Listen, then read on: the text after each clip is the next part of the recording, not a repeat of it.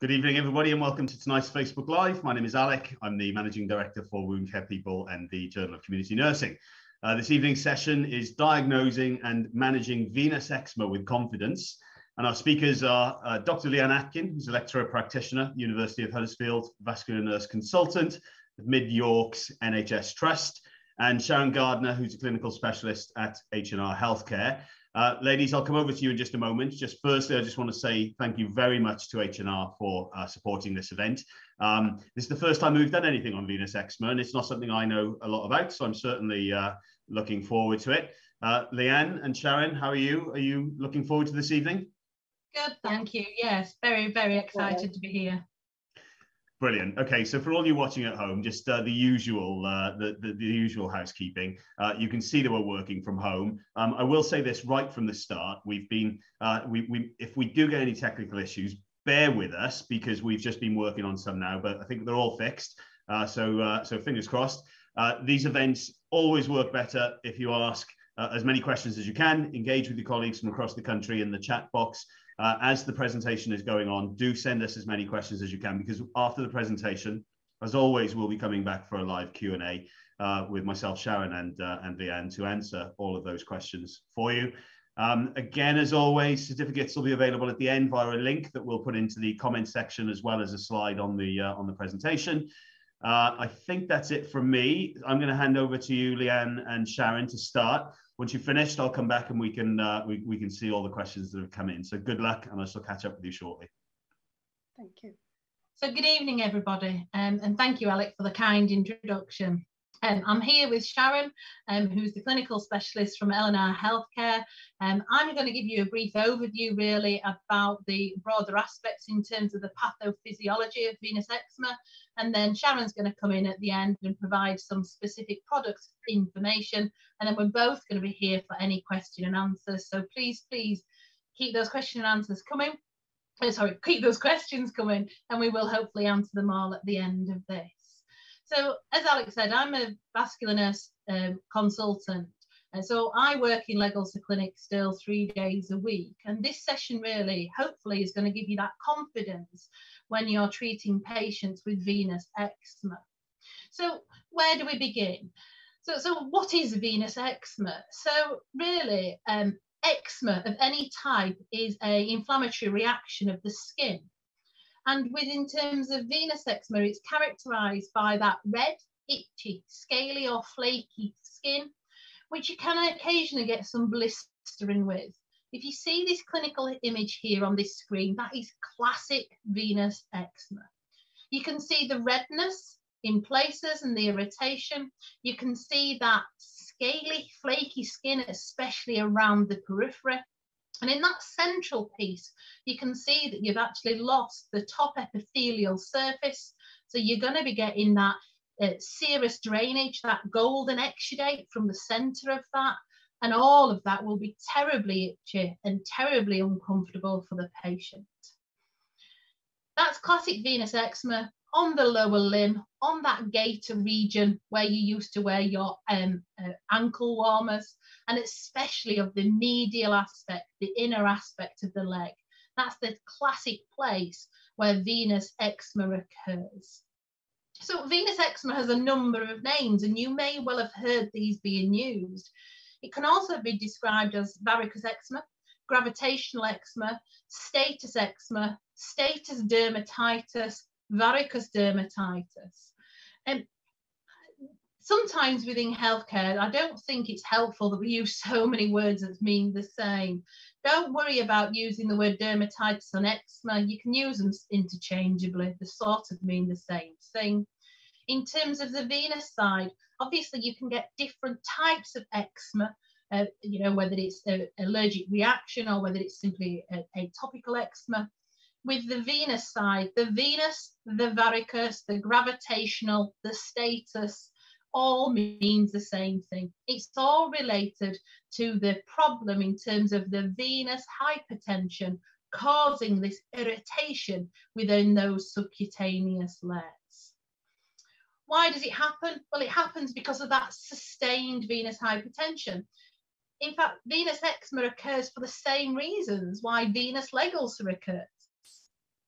And it's really interesting that if you have a venous leg ulcer, unsurprisingly, because the pathophysiological results are the same, a high proportion of patients with a venous leg ulcer will also have some evidence of venous eczema.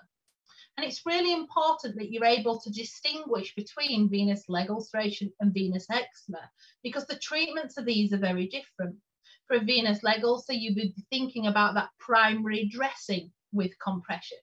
With venous eczema, we need to be thinking about a topical preparation along with that compression. And hopefully, by the end of this session today, all of this will become a little clearer and you'll have great confidence in diagnosing that venous eczema.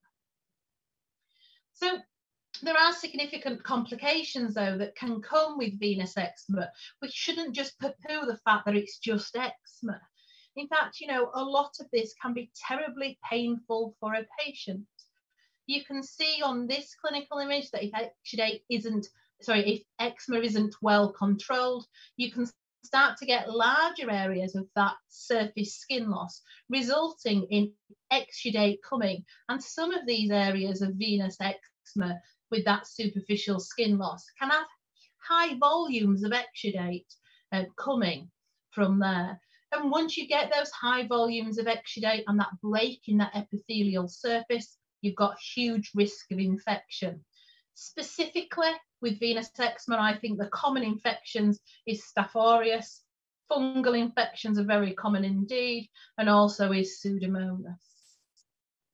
But with this, once you've got that eczema, we really need to treat it quickly, because if not, you can end up with permanent skin damage, which can affect a patient's body image. You can increase the risk of that contact dermatitis because that skin is already in an inflamed state, and therefore it can easily become reactive to certain type of products that's put on. So contact dermatitis is the same as contact eczema. It's an allergic reaction of that skin.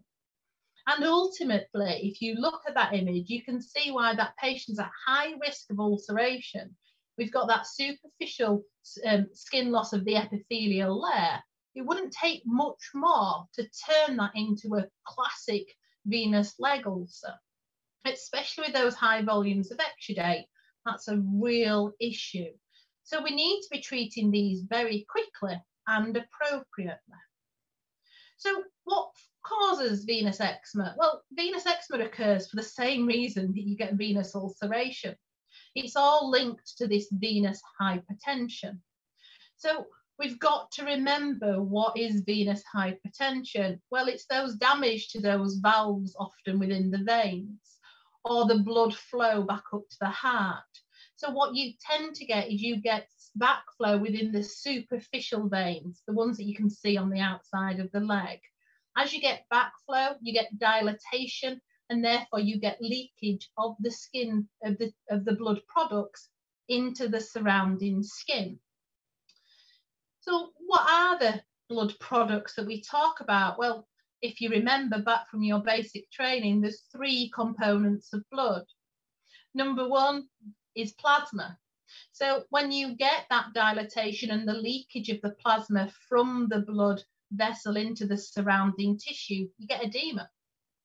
The second product of blood is red blood cells. When they start to leak out into the subcutaneous tissue, your body tries to break them down, and it's able to break down them all apart from the hemoglobin molecule. And the hemoglobin molecule is made of iron.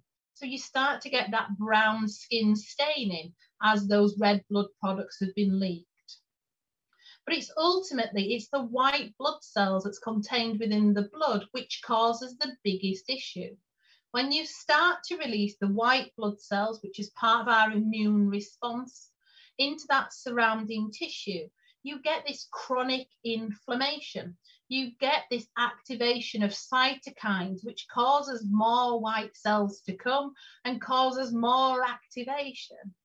And that's what causes the inflammation, the irritation of the skin, and ultimately the areas of ulceration.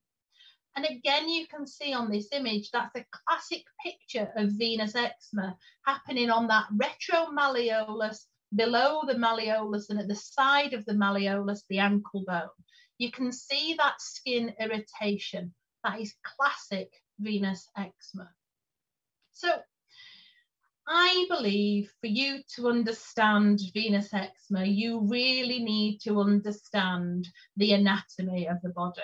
I am a great believer in closing your eyes and picturing what's going on in terms of a pathophysiological point of view, what's happening, what's going wrong within that body. So let's just recap a few bits of this. So the arterial system is the system that feeds the blood from the heart down to the toes. It goes through the aorta, through the iliac arteries, down the femoral artery, down the superficial femoral artery, down in your thigh, through the popliteal at the bottom of the back of your leg, and then down the 3 vessels that run into your foot, the anterior tibial, the posterior tibial, and the perineal. And that's what forms the foot arch, if you like, of the lower limb circulation. Remember, it's not a closed circulation, so it doesn't go down the veins and then, down the arteries and straight up the veins. There's a connective mechanism that connects the arteries and the veins called the capillary bed. But once the blood is passed through the capillary bed, it then gets sucked back up through the venous system, going straight back up through those posterior tibial, anterior tibial veins, through hopefully the popliteal vein, the great venous vein, back up into your iliac vein, into your vena cava, and then part of that circulatory system. Now, there's a lot of names there, and you don't need to remember all of them. But what I just want you to know is really there's a complex structure of blood supply and blood return. We do need to see them as 2 separate systems, though, when we're thinking about how to manage a patient with this type of disease. But this is the most important. It's the capillary network. This is the bit where the gaseous exchange takes place. And this is the bit that becomes high risk of leakage of those blood products into that surrounding tissue. So what can happen is that you can get a back pressure within those veins. And you can imagine if you've got a back pressure within those veins, you get a further push of that capillary network, really pushing those blood products into that surrounding tissue. So we really need to ensure that our venous system is able to take the blood back up to the circulatory volume as it needs to. So how does blood return from your feet? I think it's really interesting that if I ask you how does blood get down to your feet, it's easy, isn't it? It's that great big boiler, that great big pump that forces that blood down and shoots it down to our most distal aspect. But there is no such pumping mechanism to get the blood from the veins back up to the heart. This isn't a closed system, so we're not getting any effect of that heart contraction to help us with this. So the way that the blood moves really is 2 main mechanisms. The first main mechanism is actually the calf muscle pump. And what happens is that as the muscle activates, it squeezes those deep veins, and therefore it sucks the blood from the superficial system into the deep system through a negative pressure, and it pushes and expels that blood back up through the veins, back up into that circulatory volume. And the thing that makes this work well is these non-return valves. So there's a valve within the vein that opens as the blood's going up, but closes quickly when the blood has gone through the gate, if you like. And therefore it doesn't allow the blood to go backwards. So every 10 centimetres within the veins of your leg, you've got a valve, and it's like a chunking of blood in sections back up to your heart. And that's how venous return should happen. This contraction of this calf muscle pump, there's a little bit of force from the diaphragm, as you breathe in, you get a little bit of a negative pressure, so it helps to pull some of that blood back up. So that's how it should happen, but the problem is once you start to get damage within a valve, you start to get actually increased amount of pressure. We have to remember that the veins are a low pressure system. They're not like an artery that can take 120 milligrams of force on its muscular walls. These veins have got a very thin muscular wall. They don't like pressure at all. They can easily start to dilate. Many of you out there may well have varicose veins. If you're in your 30s, you may not have them yet, but have a look at your mum and dad's legs. If they've got varicose veins is coming your way. They are hereditary. But varicose veins are common, and they're simply because of this non-valve function, venous insufficiency, we call it. So hopefully this works well, but the problem is once the veins start to fail, we end up with a cycle of venous hypertension. So once you get that valvular incompetence, we get that more pressure from those veins. We get a higher column of blood, causing the veins to start to dilate. When the veins start to dilate, we lose even more incompetence of those valves because the valves can't simply join together anymore because of the distension of the vein. When the veins start to distend, they allow more blood products to leak into the surrounding tissue because of the change of the hydrostatic pressure. And all of this starts to weaken the vessel walls, so making them more at risk of bagging and therefore valvular failure.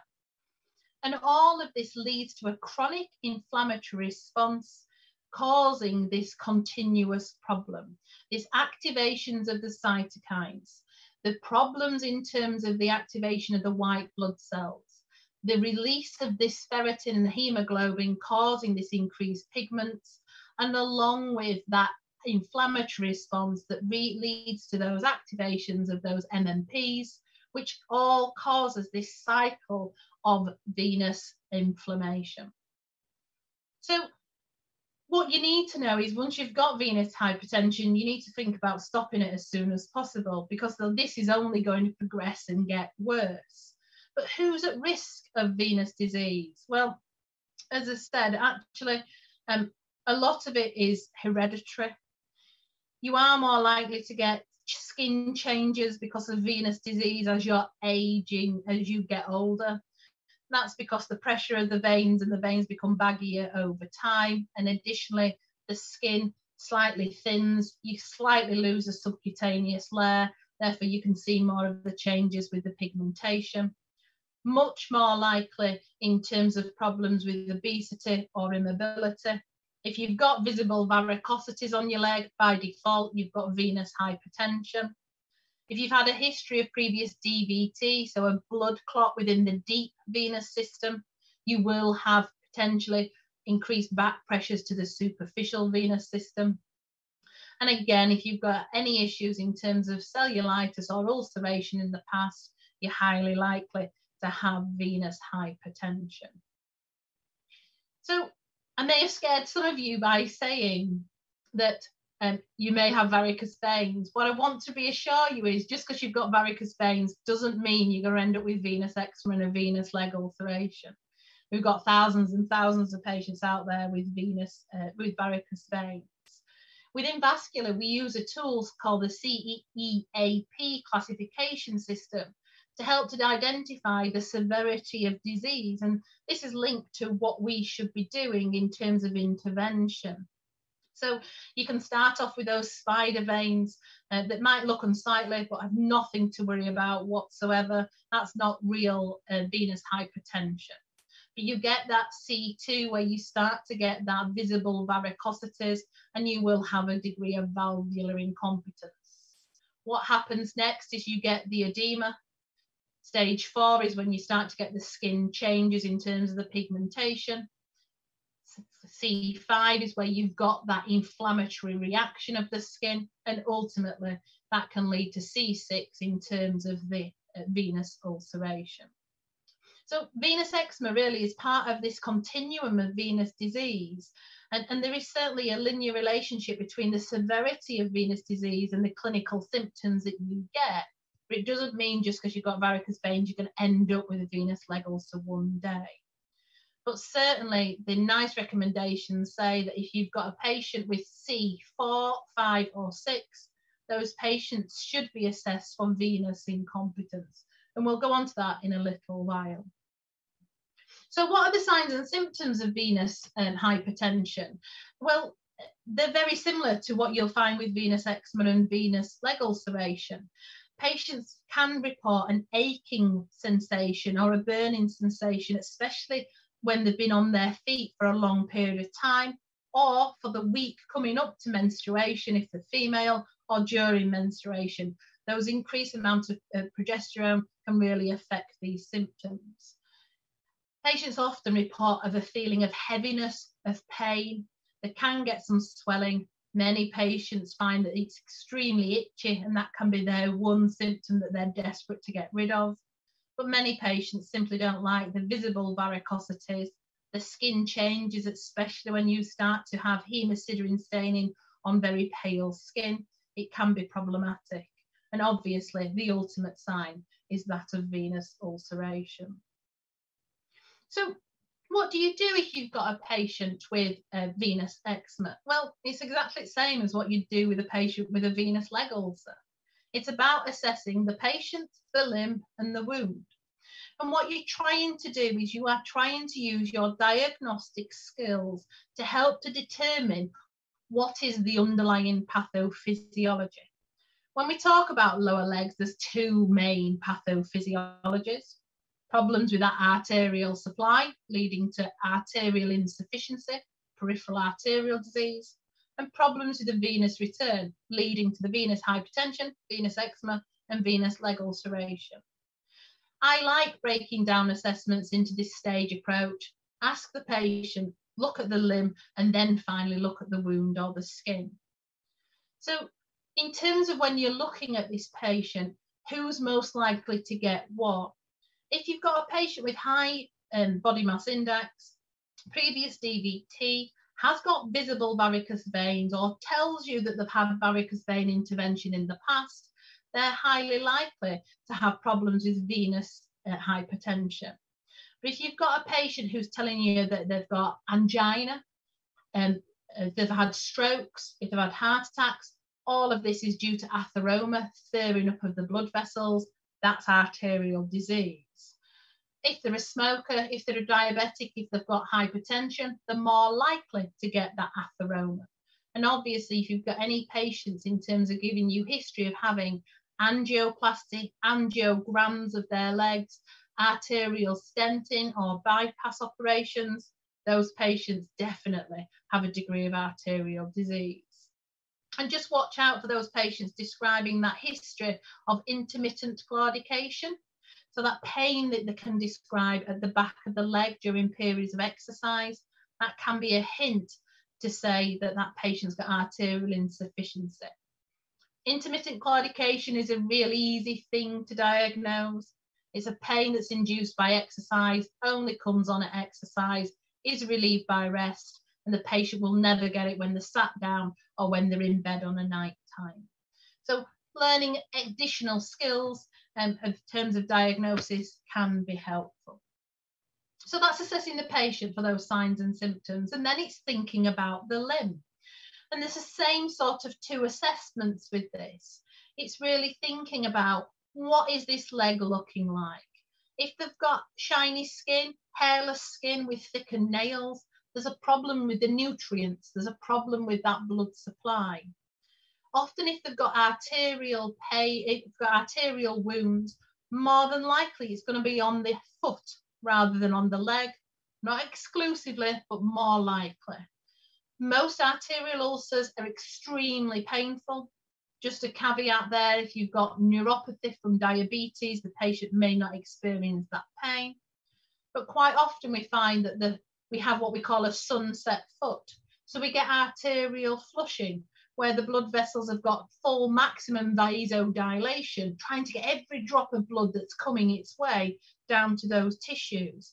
So the foot can look inflamed and red, and sometimes people say it looks infected, but it's not. It's simple arterial flushing.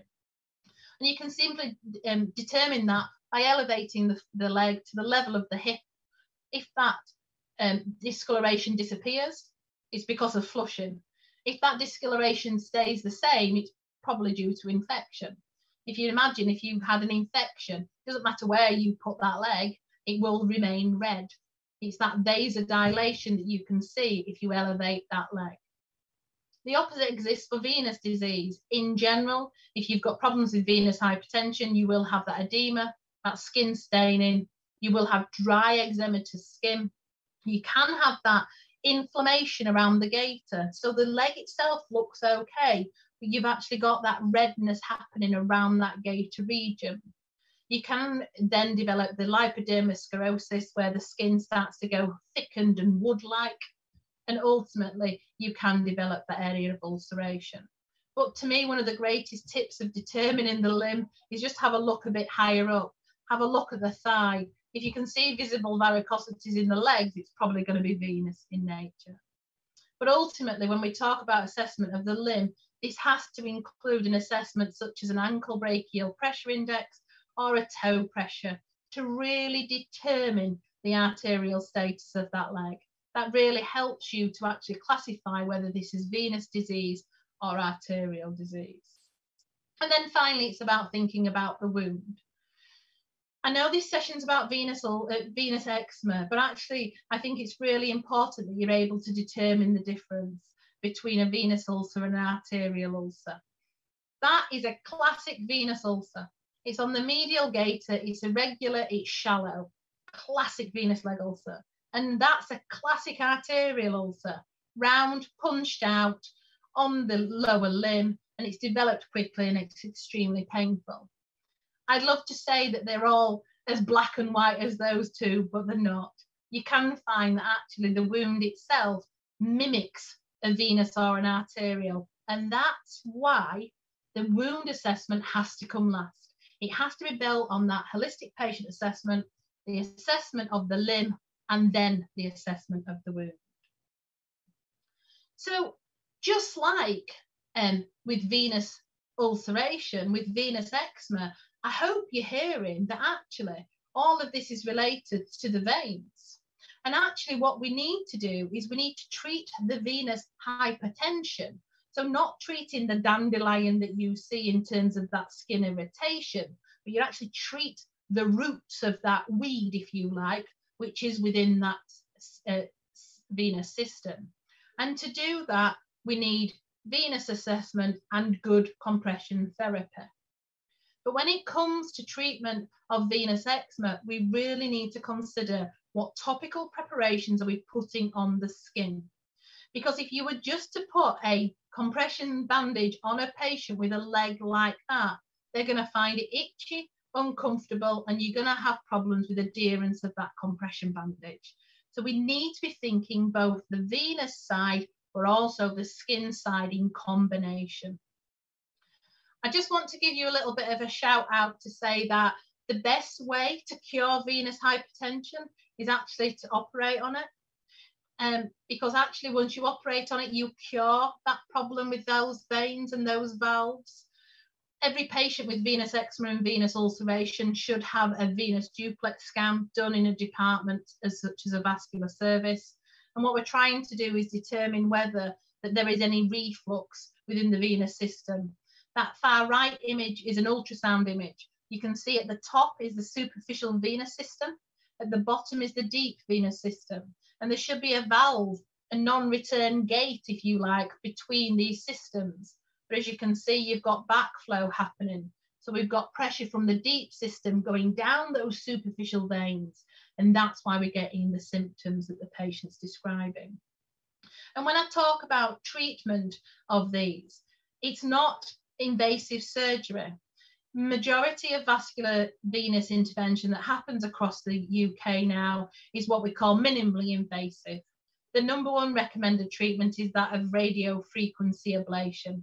We simply cannulate the vein, put a catheter up the vein, burn the vein collapses on itself, and we can have fantastic results in terms of you can go from having significant visible varicosities causing skin changes to elimination of those veins.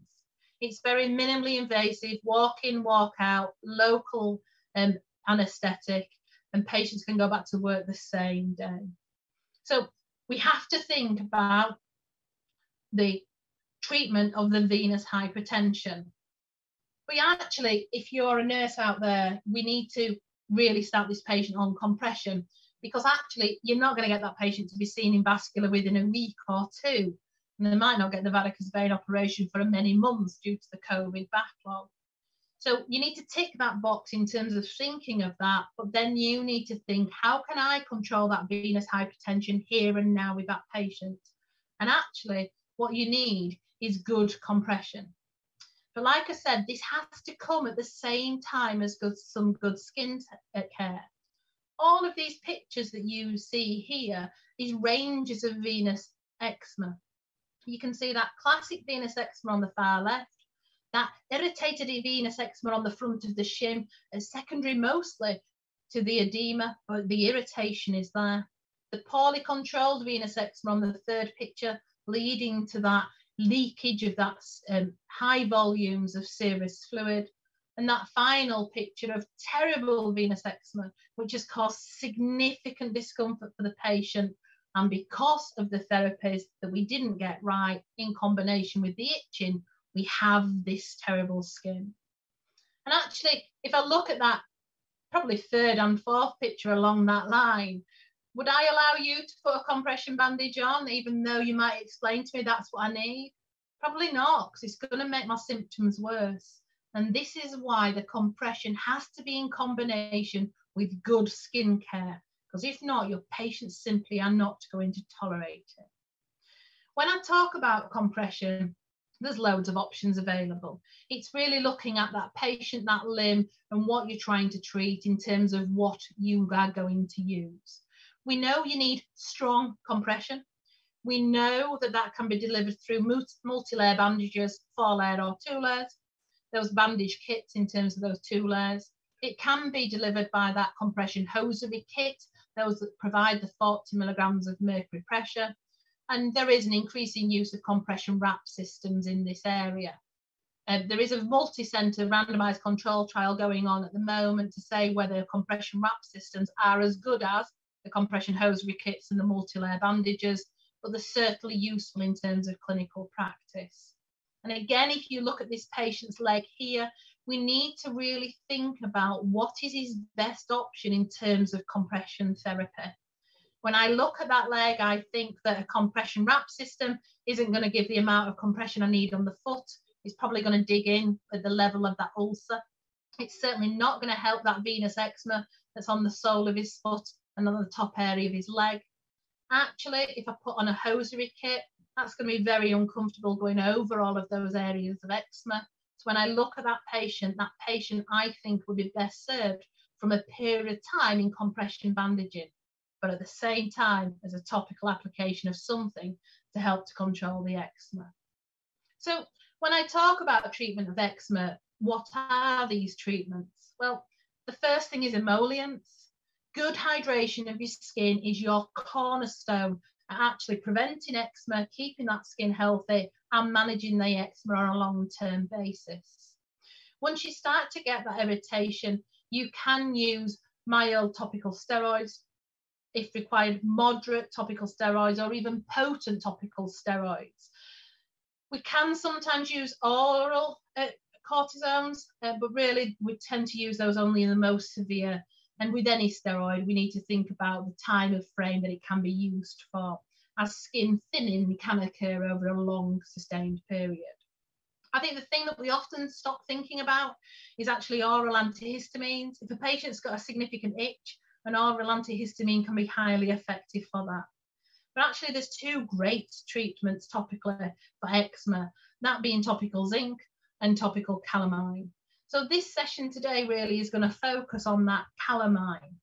So calamine is fantastic. And I say that because it's a combination of the zinc that we've known and used for a long period of time with that iron oxide.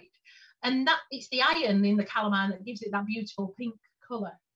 And the beauty of the combination of these 2 oxides really is that you get an astringent agent in terms from the zinc. So an astringent agent helps to dry things up. So if you've got weeping eczema, it helps to dry that up. And also you get an anti-itch effect, if you like, from the ferrous oxide. So you get that lovely calming effect, that smoothing effect at the same time as drying that venous eczema up. It's really old. It's been used for many, many years. And actually we have empirical evidence reported from patients that actually the use of topical calamine helps to reduce itching, skin irritation, stinging and burning sensations. The problem is with calamine is that, you know, how do you actually apply it to a patient with venous eczema? And even if you've applied it out of a bottle of a lotion today, how long that's going to last? And actually, that's the beauty of when you're able to get compression systems that's impregnated already with that topical treatment for your venous eczema.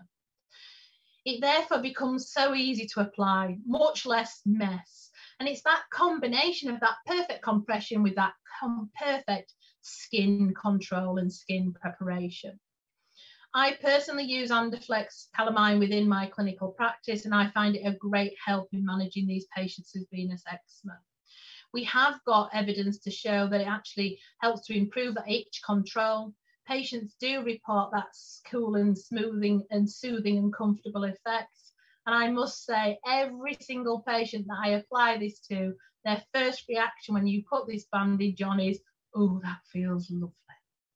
And if you can think about being that patient with that irritated venous eczema and the start of that venous ulcer, we really need to think of how we're going to calm down that skin. It is going to be terribly sore and terribly itchy.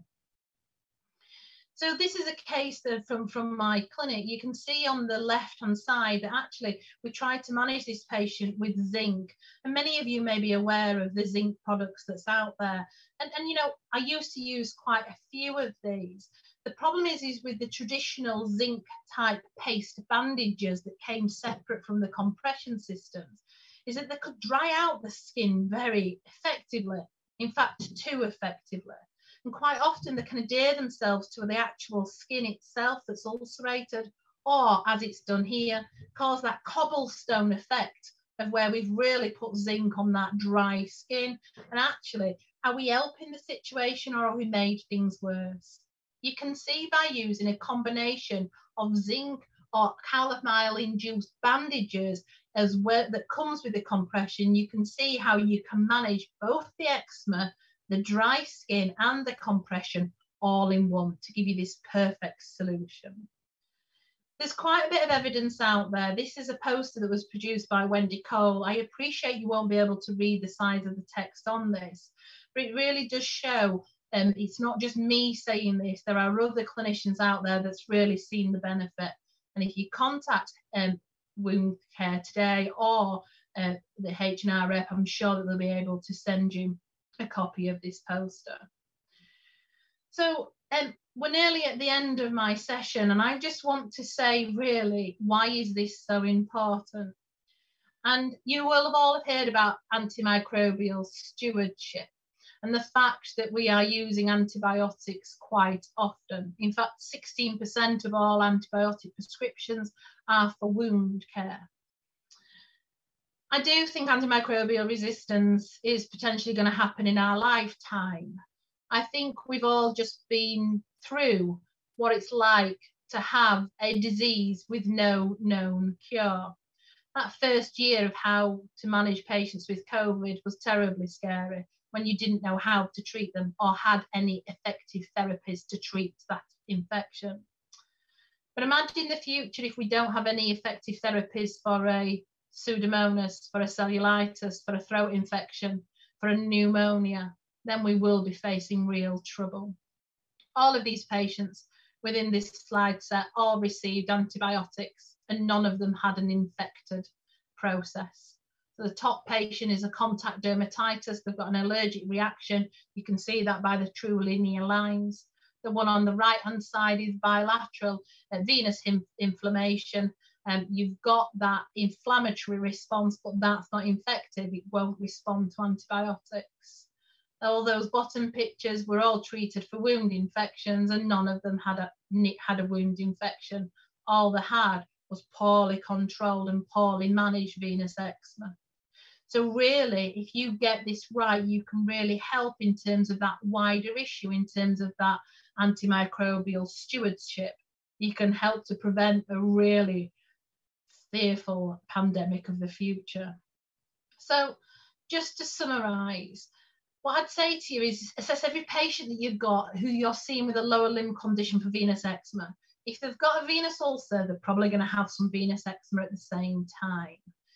You need to be thinking about what is the key to that skin reaction. Is it a contact dermatitis allergic reaction, or is it venous hypertension? And hopefully from this, I've given you more confidence of how to diagnose venous hypertension. You need to think about how you're going to treat that venous hypertension in combination with that skin directly, because that way really helps to improve patients' comfort and their adherence to that compression therapy. The earlier we do this, the better. The earlier the intervention, the less risk of infection, the less risk of inappropriate management. And we really need to be thinking of, if you've got a patient with an area of ulceration, be aware of that venous eczema. Think about looking in other areas and think about knowing what you are treating. And ultimately, know your treatment options. Think about putting yourself in that patient's position. Think about how sore and how itchy that skin would be, and how beautiful it would be to have a treatment that your reaction is, ooh, that's lovely. So early intervention is the key. I hope you found this session informative. I'm going to hand you over now to Sharon, who's just going to give you a little bit more information about the specific product in terms of Andaflex TLC. Sharon, over to you. Thank you. So obviously, as Leanne has already alluded to, the Andaflex calamine kit is an all-in-one solution for your patients with venous eczema and other irritated skin conditions. As you can see from the slide, layer 1 gives you a clue. It's a 2-layer system.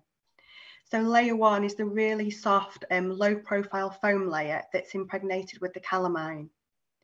Obviously, as we've already seen in some of Leanne's cases, it gives a really soothing effect to relieve the itch that your patients feel from bandaging and or venous eczema itself. Obviously, going back to the "ooh, that feels really nice" comment.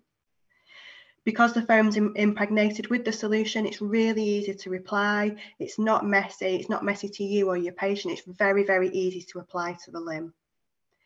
It's lightweight and low profile. So obviously, in conjunction with layer 2, your patients are able to wear normal footwear, which is really important, isn't it, for them maintaining their mobility, keeping that calf muscle pump active, which obviously Leanne's talked about when talking about venous hypertension and associated problems.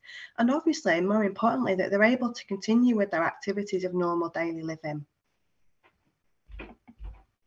So layer 2 is your compression layer, and that comes in light and standard, or full and reduced compression, depending on which terminology you use. Both versions of compression have, like you can see in the image there, the visual indicators on them to guide effective compression application. Obviously, with all compression bandaging, they should only ever be applied by somebody who is clinically trained to do so. When you open the layer 2, you'll see the indicators on the compression layer, and they look like rugby balls or eggs, depending on which way you're looking at the bandage. So a rugby ball on the side, or they're an egg stood up. Once you apply that compression layer at the correct level of compression, your indicators will change from being that strange oval shape to a really nice circle shape. If you apply the compression too tightly, then you'll reverse your oval shape, so it'll kind of go the other way to how they looked in the beginning. The compression layer is hand tearable, so you're not needing to worry about needing scissors. You really can tear that layer too, once you've obviously applied fully to the limb. Like I say, in relation to layer 1, the foam layer, it's really low profile, really comfortable on the patient's leg. The Andaflex calamine range comes with a unique non-slip moisture resistant cohesion, so that makes it so that it's able to stick to that moist foam layer really effectively, which obviously prevents slippage down the limb. And obviously both layers are latex free. In terms of ordering details, Andaflex calamine is available at FP10 and is now also available on NHS supply chain, and that went live on the 14th of March. So that makes it easier in terms of accessing the different bandages, so the calamine standard and the calamine light. So I'd like to take this opportunity to thank Leanne for her excellent and informative session. It's so interesting. I love listening to her speak, and I really hope you enjoyed it as much as I did. Obviously, if you are interested in finding out more information about Andaflex calamine, or interested in conducting an evaluation within your clinical area, then obviously please get in touch with us at H&R Healthcare using the marketing@hrhealthcare.co.uk email address. So I'm going to hand you back now to Alec so that we are available to take any questions if you've had any during the session. Thank you. Thank you, Sharon. Thank you, Leanne. Very informative as always. I noticed a couple of people saying, Leanne, that the venous versus arterial presentation was really clear, and I thought the same thing. I think the pictures that you used made it particularly clear. We've had loads of questions coming in, so do keep asking them if you're still watching at home. I say this all the time, but if we don't get through to them this evening, we will create a document which will go online along with a copy of the presentation and the slides for you to download. So we will get through to every question at some point, but there's quite a lot that have come through now. I've got one just for you, Sharon, just quickly, just one of my own, which is, this may sound a bit silly actually, but is the Andaflex isn't used as a prophylaxis. You don't use it instead of other compression products, or is it you're only recommending it for when there is a skin condition as well as compression needed? Yes. Sorry, Alec, I'm still trying to process your question. So the Andaflex calamine is obviously a compression bandage with the added benefit of obviously having the calamine impregnated foam layer to manage and soothe those varicose eczema, venous eczema affected legs. Okay, brilliant. But I think you bring up a great point, Alec, that really the best way to manage this is to prevent it ever from coming in the first place. So, you know, when we start to show signs and symptoms of that venous disease, that edema, those initial skin changes, it's then when we should be thinking about using compression therapy like compression hosiery to keep it at that point. It's only when we fail to do that, if you like, that once we start to progress to skin venous eczema and venous ulceration, it's then when we need these types of combination products. Yeah, I think that's what I was trying to get at. Is it, you know, is it recommended for just use where there's just compression required, or is it only recommended for when there's compression and skin, you know, skin damage, that, you know, whether it's venous eczema or anything else? Is that it? I think you've both just covered that. Yeah, and what I'd say is that, you know, for a large proportion of patients with venous ulceration, they'll have venous eczema at the same time. So, okay, you know, it's about thinking of what is that surrounding skin condition. If you've got an isolated venous leg ulcer and the rest of the skin is absolutely lovely, just use a normal compression therapy. But if you've got that, or if the patient's saying it's warm, it's itchy, it's irritating me, try this even if they've got no skin damage, because patients love it. But if you've got that skin damage at the same time, that skin irritation, that's the sweet spot, I think, of this product. Brilliant. I'm going to move on to the questions from the audience, because we've got tons of them. So I'm going to try and keep you giving me short and snappy answers where possible, so that we can try and get through as many of them as possible. The first one is from Tony Brim, and this is to you, Leanne. This is, could venous inflammation also lead to sepsis with increased white blood cell activity? No. There you go. That's the answer, Tony. I'll just say, so the venous inflammation is an inflammatory, not an infective. Sepsis is infection, so it has to have a form of bacterial invasion at the same time. So a staph or a strep infection. Venous inflammation is just your normal body's activation, so completely separate. Brilliant. Thank you for that. Another one, this is from Liz Sanders. Do you have any tips on the best way to manage heavy exudate in legs with severe venous eczema? I'll come to you both for that. Do you want to maybe take that to start, Sharon? Well, I was going to say, Leanne can take that one first. Okay, Leanne, you can take that one first. So I think first off, identify what's your underlying cause. If you've definitely ruled out arterial disease and you know that for a definite, you've got a beautiful ABPI of 1, a palpable foot pulse, you've no problems with that. The reason why your exudate is still high is because you're not getting enough compression on. So you need to increase the levels of compression. We talk about strong compression, but if you speak to anybody who plays in compression on a regular basis, That's a minimum of 40, maybe 50, maybe 60. So you need to be getting that strong compression therapy on in combination with those skin preparations. So, you know, if you are using like calamine product from H&R, you know, if you're using that and you've still got large volumes of exudate and a large limb, you might need a secondary bandage on top to actually increase the amount of compression that you're getting onto that leg. Obviously, this is all off license practice, and that's why Sharon battered that over to me. But high volumes of exudate means one thing: you're not enough compression on. Okay. Do you want to add anything to that, Sharon? No, I knew that Leanne would give a really honest answer, and I know that we do see in pockets of areas, don't they? Some people are very cautious about putting levels of compression even below what we'd expect as standard. So I knew that Leanne would give an honest answer to that question. And I think, Alec, that Sharon says a really good point, that, you know, a lot of people aren't confident with this. So, you know, after today's session, I don't want you all to be mavericks and going out there to put 60, 70 milligrams of mercury pressure on. But I want you to know the patient's failing in the current system. I can only feel comfortable of putting 40 on. I've still got a big edematous leg with high volumes of exudate. I'm going to escalate. I'm going to refer on. Escalation to another clinician is not failure of care. If anything, it's a marker of excellent care. You're identifying it's falling outside of my skill set. Yeah. Okay. Sharon, you mentioned about the underflex calamine. Then the layer that has the layer that's the foam layer. Is that does it, or can it absorb enough exudate for it to fall into the category that we'd be saying that it manages heavy exudate? Because I'm just thinking that in a lot of cases we hear about clinicians who you know, make sandwiches with dressings and things, you know, put super absorbers and things under there. And the moment you do that, then doesn't the benefit of the actual calamine element of that, because it's not touching the skin, it's on the back of a dressing, that you sort of lose that. So I'm just wondering what you'd consider to be. This is a very specific question. I don't want to dwell on it too much, but it's a very specific question around high exudate and the venous eczema. So does the foam layer have absorbency? Yeah, does the foam layer, is the foam layer enough for the clinician to avoid having to stick other foam dressings or super absorbers underneath?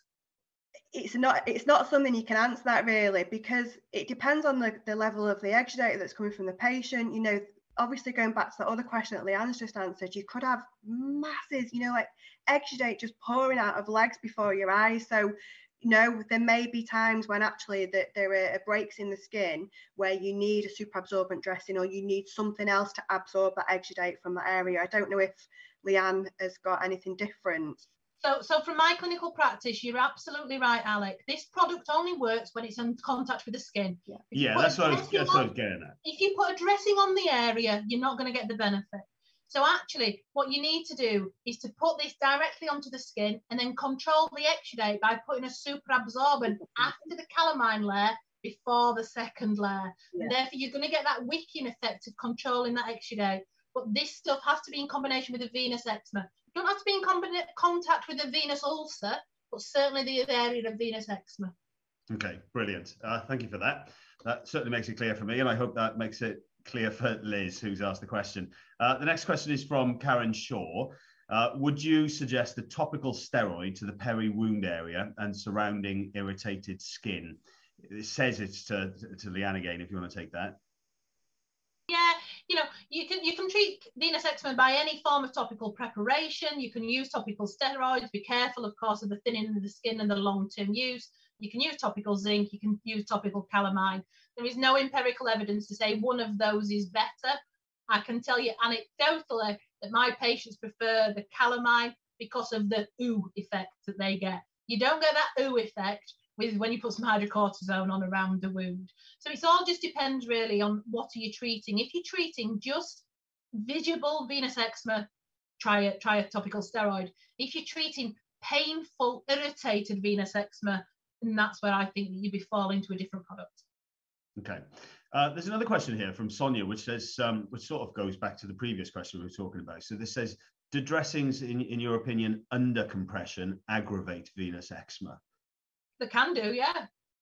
Yeah, they can do. Many dressings can, especially things like foam dressings. So, you know, where you get that bit of moisture underneath, you can get that irritation, especially you'll have seen it. You get the irritation around the border. If you're using adhesive dressings on venous leg ulcers, you often get an area, a perfect square border, if you like, of venous eczema. And yeah, they can really irritate it. So it's thinking about what products do you need. If you've got intact skin, do you need a barrier product to help to protect that skin from actually suffering that breakdown? If you've already got that breakdown, how are you going to manage that venous eczema? Like we said, you're going to do that compression in combination with some form of topical product. Okay. Sharon, the next question is for you, but I think it's the question that I asked you pretty much at the start. I think somebody's obviously got the same thought as me. And this was, when would you choose an Andaflex TLC calamine bandage over another type of compression system? So yeah, obviously it's a simpler question than what you asked, Alec. Yeah, you obviously, going back to like the case studies that Leanne covered, you know, you'd use the calamine when you've got that really irritated, really inflamed, you know, skin, that you'd use that over a dry, compression system. Okay, that leads nicely on to the next one. This is for Leanne again. How often should compression be changed when acute venous eczema is present? Okay, so the products that are all designed to last for 7 days. Wherever possible, we should be trying to get 7 days wear time out of them. When I say designed for 7 days, most systems are designed to deliver sustained compression over that period of time. So you're wanting to try to get weekly dressing changes, because the biggest burden of managing a patient with any form of venous disease is us. We're the most costly of all of this, especially if you work in community with the price of fuel at this moment in time. It's costing each and every individual nurse to treat a patient, and I'll come off my political soapbox for that. So the answer is, there's no right and wrong. It's an individual patient assessment. How frequent compression therapy gets changed depends on what you're trying to treat, the volumes of the exudate. Truthfully, with a calamine, if you've got a significant area of irritated venous eczema, I'd probably do you twice a week to get that reapplication of that calamine. If I'm treating a small area that's getting under control, I'll get you to go weekly. Okay. This next question is from Adam, and this is, at what point do we go to zinc? I'm new to community nursing and have a few patients in zinc oxide impregnated dressings. Do you want to take that one, Leanne, again? So, as I've said, there's no empirical evidence to say steroids, zinc, or calamine is better than the other. So if your patient that you're on zinc already, you're managing their eczema well, the things are getting better, I would not say change to calamine. You've already got a good management plan in place. But if that patient is starting to fail on zinc, and I've seen many patients starting to fail on zinc because you tend to get that drying out of that surrounding skin plaques, if you like, around it, especially with the zinc impregnated bandages or like the tubey fasty type things that's impregnated with zinc, trying to avoid brand names of other people's stuff. But stuff like that can really dry out a leg. So I think it all depends on what you're finding. You know, if you've got a management plan that's working, don't change it. There's no empirical evidence to say that's better than what you're doing. But if you're still finding that you're not controlling the eczema, the patient's not overly impressed or still complaining of discomfort or itching, then think about using this product as an alternative. Brilliant, thank you for that. We're going to move on to the final question, just simply because we're running out of time, and the questions are coming through thick and fast. We've had about 800 people watching this evening, so that's thank you very much again for joining us. The final question is for you, Sharon, and this is: are there any clinical studies around on the use of calamine? So obviously Leanne showed the poster that was developed in Kent. We've also got a study called the Apricot study, and we are obviously, like I said in the call to action slide, we're obviously in the process of doing various different studies around the country at the moment. And like I say, if you are in an area where you feel you'd be interested to get involved in any of the current studies or any new ones, then please do get in touch with us, because we're obviously always interested in adding to those sort of plethora of studies. Brilliant. And if you are interested in seeing the product or learning more about it, then H&R will be joining us at Wound Care Today in Milton Keynes on the 28th and 29th of this month. So that's a week Monday. So do come along. We've still got spaces available. There should be a link on your screen now for how you can sign up to that event. Sharon, Leanne, thank you very much again, and a huge thank you to H&R who have supported this event. For all you watching, you'll be able to download your certificate. As I said, the link should be on your screen any moment. Tomorrow, you'll be able to get a copy of the presentation via our website, as well as being able to rewatch this and share this link via Facebook with any of your colleagues that you think may be interested in watching the presentation also. Thank you very much to my team behind the scenes. We'll be back next Tuesday, so come back and join us then for another event. And I think that's it for me. So thank you very much, ladies. Have a good evening, and thank you very much, everyone at home, for joining us. Good night.